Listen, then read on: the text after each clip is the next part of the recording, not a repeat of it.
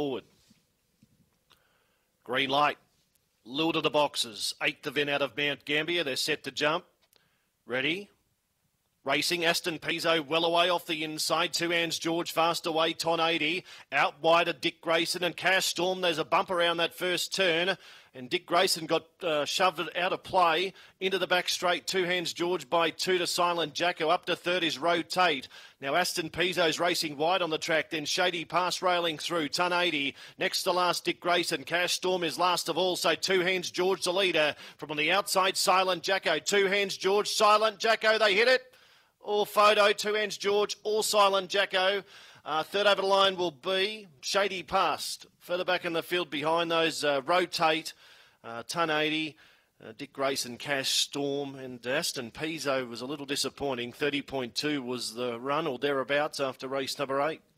It's a photo, and it's pretty close. And the 2 gets it.